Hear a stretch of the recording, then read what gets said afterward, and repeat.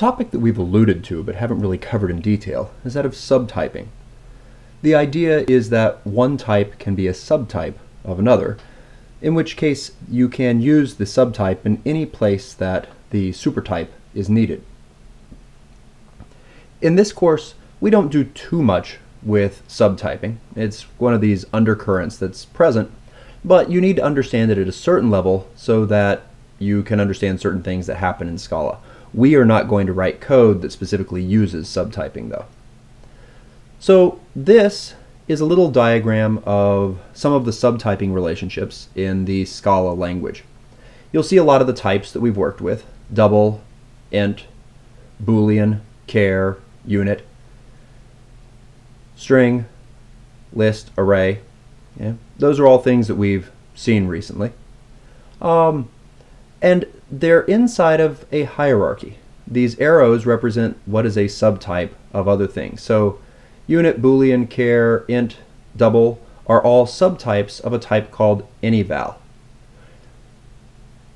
Over here, list, array, string, and pretty much every other type that we've been introduced to is a subtype of anyref.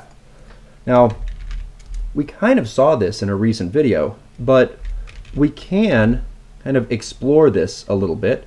So for example, if I make a list that contains a 5 and a true,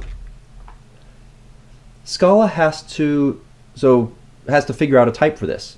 And what it's going to do is it's going to pick the type that is above both of these and closest to them. So 5 is an int and true is a boolean. Well, the only thing that is directly above those, or the closest thing is directly above those, is this type called anyval. And sure enough, when we execute this, we get a list of anyval. We could also throw in a double or a unit, and we'd stay with anyval. Note that getting a list of anyval really isn't very useful to you. Okay? It's not something that you generally want to do. We're kind of doing it here for illustrative purposes so that you can see in a demonstration of how this type hierarchy is present in your code. What about the other side, the anyref?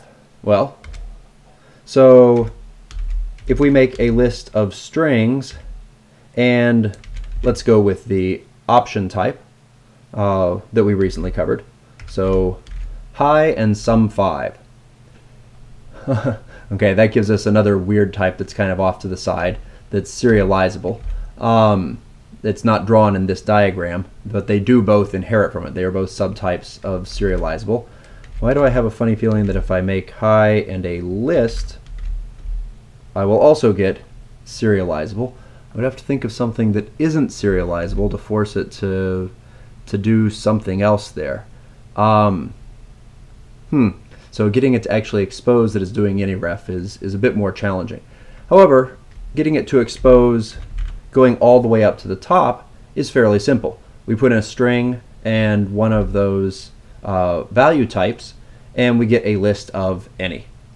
So any is the ultimate supertype in Scala. Everything is a subtype of any.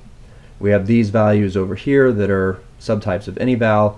We have pretty much every other type that is a subtype of anyref. What about down here at the bottom?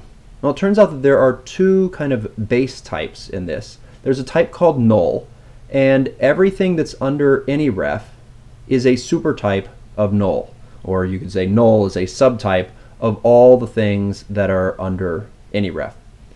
We don't use null much in Scala. We try to avoid it whenever possible because it's a common source of errors, but there is a value called null that has type null, and because null is a subtype, you can make any of these things equal to null.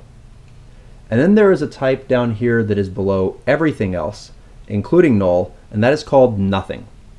Now, it turns out, so we've talked about how Boolean, there are two possible values, true and false. Unit has one possible value. Turns out null has one value of null.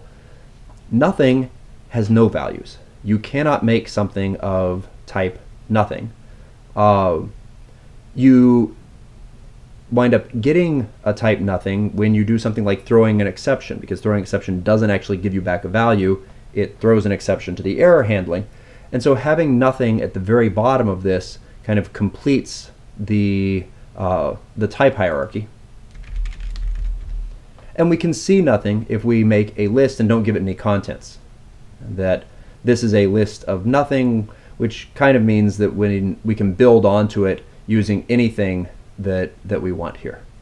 So that's kind of a general overview of the subtyping relationships that exist inside of Scala. As I said, we're not going to use this too much, but it's helpful to have some understanding of it so that when you see things like any val or any or nothing or null, when you see those things come up, you have some idea of what's going on.